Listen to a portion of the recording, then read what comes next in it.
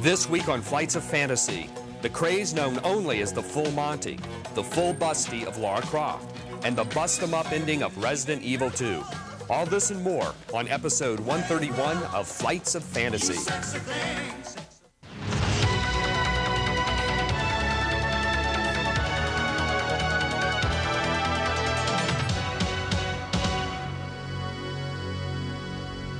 Welcome to this edition of Flights of Fantasy. I'm your host, George Wood. So far, the best game of 1998 is Resident Evil 2. We're going to spoil the ending for you later on in the show, but first, we thought it would be nice to find out if the ending was worth seeking. Resident Evil 2 is definitely the devil of a game.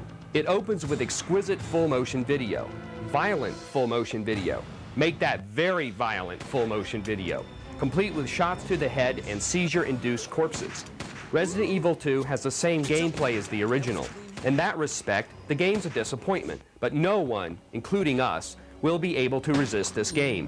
The gore is not the big draw here, at least not for us. It's the suspense, the eerie music, the awesome full-motion video. We really get annoyed with having to shoot a zombie 10 times before it's actually dead. This kind of ridiculous crap really slows down the game, and we're forced to suffer this unrealistic gimmick every time we find a zombie. And that happens a lot. In fact, you usually find zombies hanging together in huge crowds, making the job even more difficult. People like to say how scary Resident Evil 2 is. We haven't felt a shiver yet, but we haven't played the game alone in the dark. That's probably the best way to play.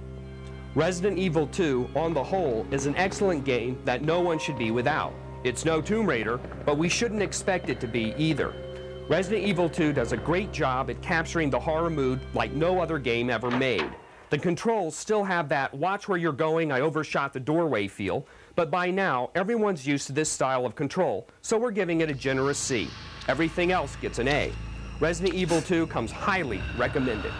Cover your eyes at the end of the show if you don't want to see the game's climax.